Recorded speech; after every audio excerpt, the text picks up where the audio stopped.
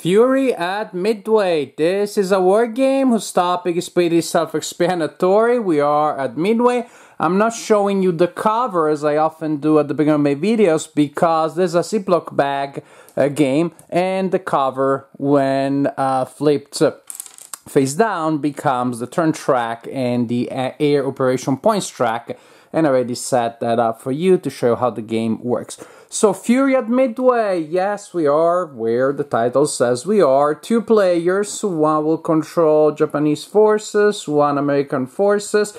We have 2 boards printed on paper, and then we have counters, and we have a rule book and some cards, although the game is not card driven. As you will see, I think it's barely card enhanced.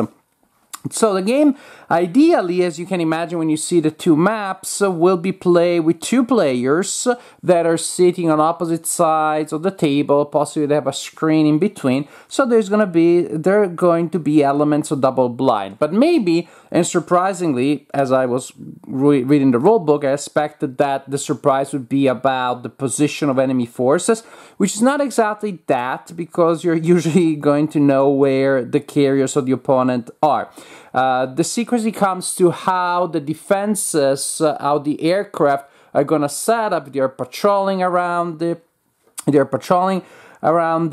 aircraft, so they're in the hangar, they're on the deck, ready to go, that kind of stuff. Really, the position and the commitment of the aircraft around the carriers is what you're supposed to keep secret. Although then the rulebook tells us, oh, by the way, the game was designed without any hidden element. So actually you could play with a human opponent simply sitting in front of each other, and so you see exactly where the aircraft are.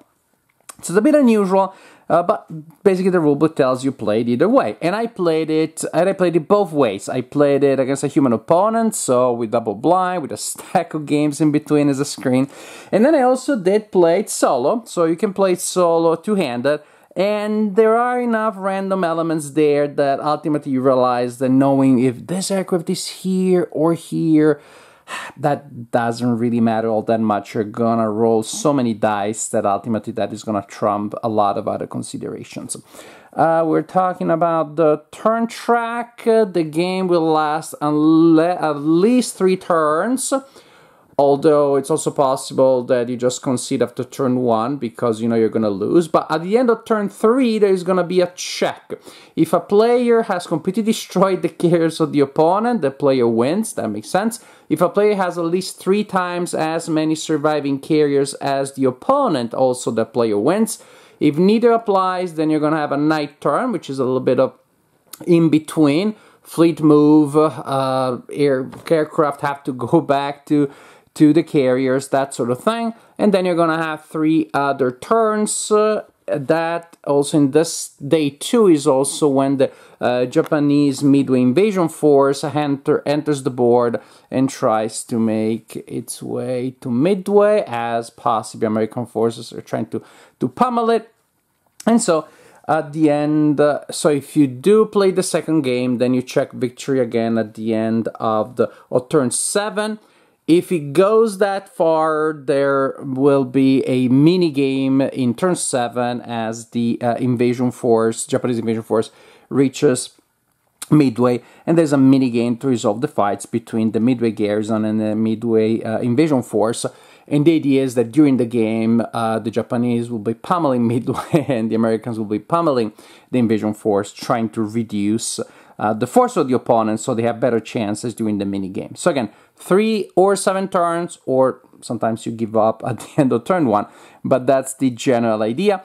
If the game goes to the end of turn 7, then victory is based on victory points, which are assigned for control of Midway and for elimination of enemy carriers. Enemy carriers that are inoperable and just limping around but have not been sunk do not count for victory points. I'm going to zoom in and show you the Japanese map, but again, the general idea is the same as the American map because they are meant to represent the same space. And if you are playing in the double blind is not the exact word because again, you know a lot of information. The limited information version, of course, you will have markers on both on both boards representing, well, the position of the main Japanese force, the 1AF, and the main American fleet, the CSF. So basically the position of this marker tells you where the Akagi, the Kaga, the Hiryu, and the Soryu are. And so here you have these displays giving a sense of, well, actually marking the position of the aircraft respective to their parent ship. And so when it comes to that, an aircraft can be in the hangar, and there can be up to 3 aircraft there. Can be on the deck. There are 2 boxes on the deck, or can be in CAP, Combat Patrol, right there. The arrows here indicate basically how they can move from which box to which box. There are return boxes, and that is where you place them after you launch them from the deck. So they magically appear here. They go on the map on the operational display doing stuff, and then they can be out there flying for two operations, for 2 air operations. So if they go and attack and they're done after attacking, they were out flying only for 1 operation, they go to return 1 box. Otherwise, after they launch, then the next time you activate them, they go and do their thing, and then they return to box. Also, as for these counters, again, we have a letter here identifying their original carriers. We'll have the dive bomber designation. Here you have the combat factor. If the combat factor is outlined, that you see here, that is an attack aircraft. If it's not outlined, it is a fighter escort. And here we have the movement. Also, when an aircraft launches, regardless of printed movement, it can move only up to 2 hexes, which sometimes is just enough. Oh, hello, American carriers. Or if it is still in the air, then that second activation, it can move up to its full printed allowance. So, the turn structure can be a little elaborate. If you wanna pause and take a look, it's this one and then this one. If you wanna pause and read, I guess it kind of be hard. It'll look a little small. And yes, there's no player that can show you where you have the turn structure, so you have to keep the rulebook handy. And again, there are many cases where I wish there was a player. I need to double check this or that, slightly different modifiers if I'm attacking Midway or a carrier, and it's all buried in here in the text. Card draw phase. These cards have some mighty attacks or other effects. As you can see, some belong to the American player, some to the Japanese player, and some can be used by either. At the beginning of the game, you shuffle together the American cards, and the American player draws some Japanese cards, the Japanese player draws some, and then you shuffle the remaining ones together. So then the draw deck is shared by the 2 players. Not many cards are drawn, really. At the end of turn starting from 1, each a player will draw a card. So in turn 2, the American player draws a card. In turn 3, the Japanese player draws a card. So you're not going to have a lot of cards. Suppose the American player draws a card which belongs to the opponent, then simply that does nothing. So again, it's weird because you have these cards that may do a lot, because some of these effects may be very powerful, or may do virtually nothing because you don't draw yours, or you draw cards at the beginning of the game. They can only be used like in turn 4, turn 7, so they're just sitting there and doing not much. But again, there can be some pretty wild random swings here if the card that you draw applies to you, has an effect you can use, and some of those effects can be pretty tough. After we draw phase, after the card draw phase, the Japanese must commit and decide and announce if they're going to attack Midway. They can attack Midway only if they are within 5 hexes, which is past that red line that you see there. So right now that would not happen. Suppose the Japanese player is there, then they are in range to Midway, and they could decide to attack. So they commit that early in the turn. Then the US player decides they need to plot their movement. They commit to their movement. You can write it down. I like to use these cubes, so I don't have to use pen and paper. Using cubes to mark the movement and the fleet move up to 2.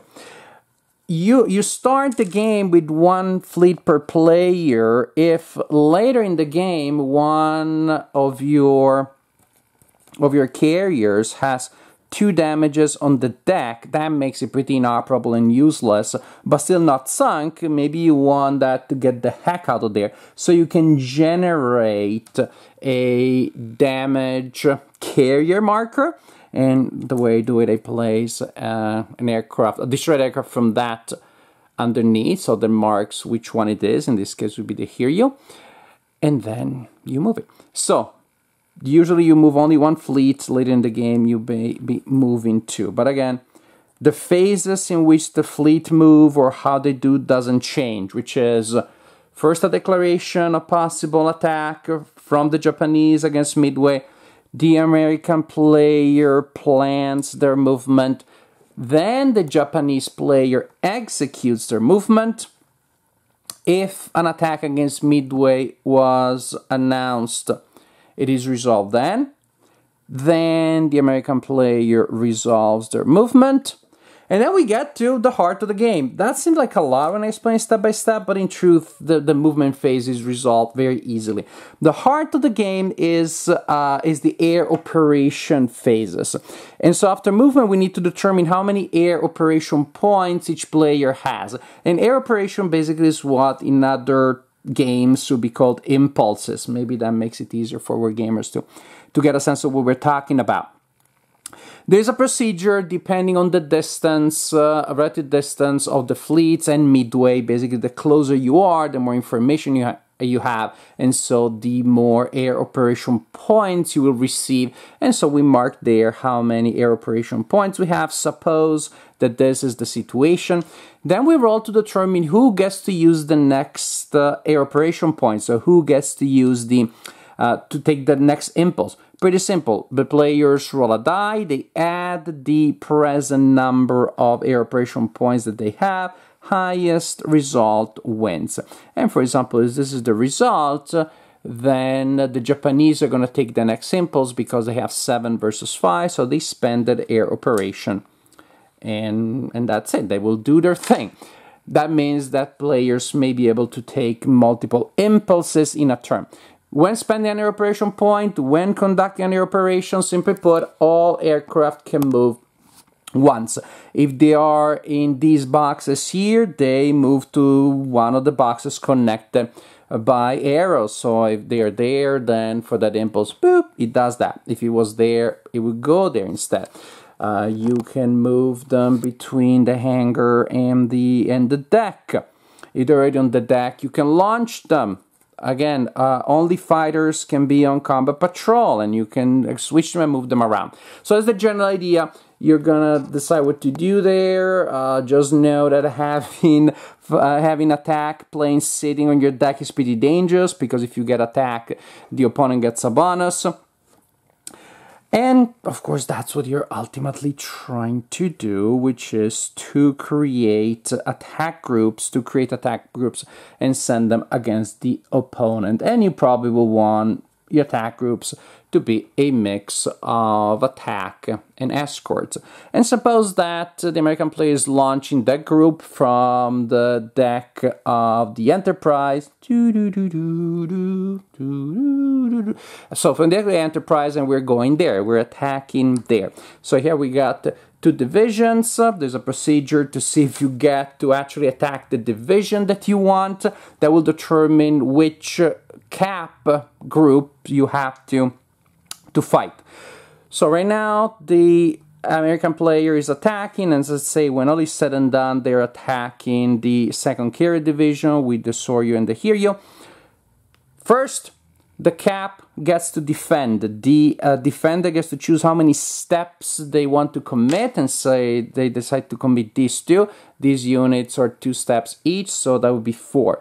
Each step rolls a die and scores a hit against the incoming attacker for each result which is equal to or lower than the combat value, so 3 or less. And suppose it's a hit, a single hit, which the American player allocates on the fighter. Then the incoming fighters get to fire back using the same procedure. Then the cap steps that were used are removed from cap, and that's why it's kind of interesting that way, that you may have multiple waves and the defender doesn't know exactly what has to decide how much cap to commit to that wave, not knowing if other waves are coming right away. But basically, once they are used for fighting from the combat, from the air combat patrol, then they need to go back to the ship, and then they can be brought back up there. But for the time being, they're taking a break. After that, after the fight between the fighters and the combat air patrol, we got the anti-aircraft defenses. So you simply roll 2 dice for the anti-aircraft defenses. Each one is a hit on the incoming attacker. After all that is said and done, if there are still attackers that can attack one of the ships, they get to choose which one, and they roll again a die for each step that they have, inflicting a hit for each result equal to or lower than the combat strength.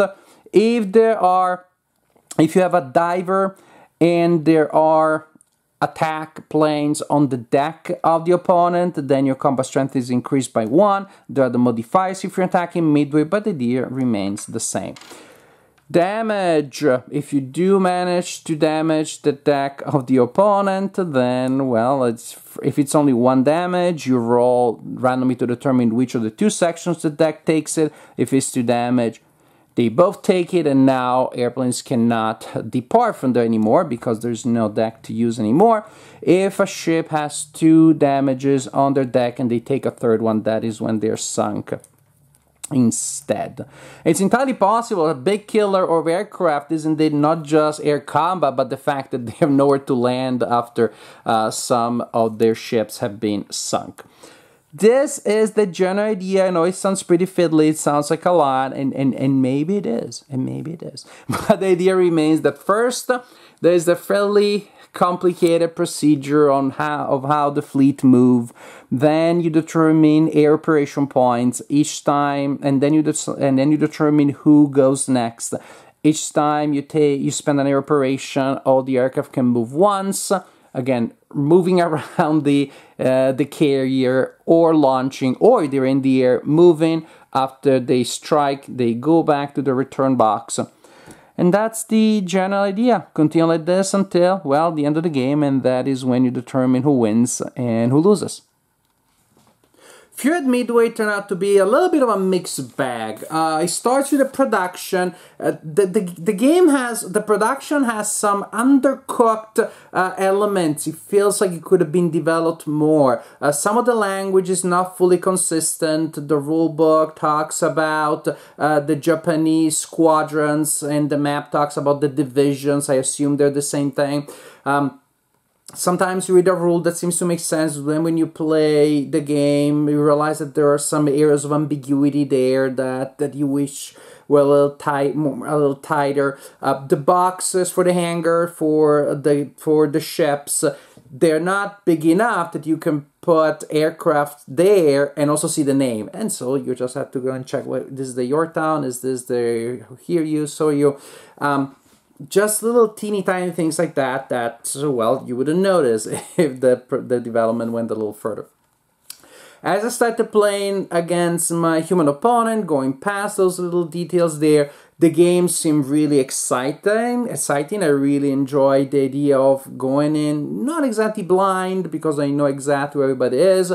After the Japanese player moves, they tell the opponent where they are. After the American player moves, they tell them. They have to plot in advance and commit to that, but then you still tell the opponent where they are. But really going in and not knowing exactly how many defenses are there, how many are going to be committed, which of the enemy ships may make a better target because they have some fighting, so some attack aircraft sitting there on deck, and that makes the whole thing a lot more attractive. So that was pretty cool. That was pretty cool. Until a couple of die rolls had very dire, very brutal results. And that is ultimately the idea. Now, I know it befits the theme, and even thematic, I was like, well, that really works. You have these amazing machines of war that took so long to build, that takes so much effort and coordination and science and discipline to bring there in the middle of the ocean, and then they just blow up. They are these incredible machines of destruction that are so brittle. Thematically, it works. As a competitive game that you play against an opponent, and you're playing a historical war game, so you want something that's a good war game, and you want the history. So the history works, but then you set up the game, you teach them the game, and a couple of die rolls while your fleet is almost annihilated. It fits the theme, but it doesn't make for a game that is particularly compelling in that sense. And so I also played the game solo. I played the game two-handed, and I think that it works better that way to me, just because of the massive random element. Then it becomes a solo study. Then I want to see the history. I want to try some what ifs. What would happen if the Americans are trying to intercept the Japanese far from Midway? Probably a bad idea. What if they stay next to Midway? Better idea. Also because, again, in a competitive sense, there aren't many big things that can happen in terms of the choices. It's about where you position your fleet, and yeah, sure, then you're sending out those waves, and that's fine. But ultimately, the short of it is, if the Japanese early on can just concentrate on attacking the American carriers without worrying about Midway, they cast the carriers away from Midway, it's bad for the Americans. If the Americans can combine the forces of Midway and the carriers against the Japanese, it's bad for the Japanese. There aren't many other options there. And so once you set up that situation, and then you have a couple of die rolls in which you roll low and you destroy, you completely annihilate a carrier early on, also therefore crippling that side's ability to strike later, it's almost game over. So it is a game that's gonna have some major swings of luck, major swings of randomness. I don't think it's a game they should play competitively. Even if you're playing against a human opponent, it should be about, in the spirit of discovering, of playing a game, having an experience about this historical event. Because again, then I'm afraid that the meta is gonna take too much of a spotlight, because you can really just count exactly if this hex here is exactly there, then I am outside of the range of that thing. I mean that thing, I can get that number of operation points, and I know that is the case. You start just gaming it, and it becomes chess or checkers on a board, and then I can just play chess or checkers. They have a more intuitive turn structure. And again, going back to the production thing, the fact that there isn't a player aid, when you have so many little rules and modifiers, when you have a fairly elaborate turn structure, is just a missed opportunity. But ultimately, when it comes to gameplay, this is the idea. Huge luck swings, and they can just brutally annihilate you in a couple of die rolls. A card, again, cards may do absolutely nothing because you don't draw the cards that you need, or your cards do not apply to that situation, or again, a card at the right time may give you the game. It has the kind of luck that I don't usually enjoy too much in war games, which is when you have a limited number of random generators, each having a huge weight. Because again, yeah, you will roll dice a lot, but ultimately those dice that determine whether the attack hits the carrier or not. That's it. That's what does it. Even the cap, if you're going in with some attackers and some fighters, the cat needs to be massive for the cap to really do anything, because of course the attacker will take all the hits on their fighters, and because the stakes are so high, because the reward of sinking an enemy carrier is so huge. And so either the cap is immense, or ultimately the cap in most cases does not seem to me to reduce the chances of an attack of sinking the ship. And that means you're rolling that die, and if you roll 1 to 3, you're going to have a huge advantage, and if you roll 4 to 5, it's a miss. So, huge luck swings, which again, I did not mind at all as I was playing the game by myself, two-handed, as a solitaire study, as a solitaire experience for somebody who enjoys history and who enjoys playing games about history. So, the production is very uneven and is not as professional as I like it to be. As for gameplay itself, mind you, I enjoyed all seeing the loops of actions. They go out, then they have to return, and I budget the movements. I try not to create traffic jams on the carriers. Who's on the deck? Who's out there? That part is fun. But then sometimes it feels a bit irrelevant when you realize that just one die roll may just destroy all of that thing. So there is a lot of luck in here, and this is a game that I'm gonna recommend strictly not for players, but for people who want to see versions of variants of history come alive. It's a game that is a lot more about the narrative, the gameplay, again, because the story is interesting and fun, but can go in completely crazy, different ways, directions, not because of your strategy, but because, again, of luck, and some more luck.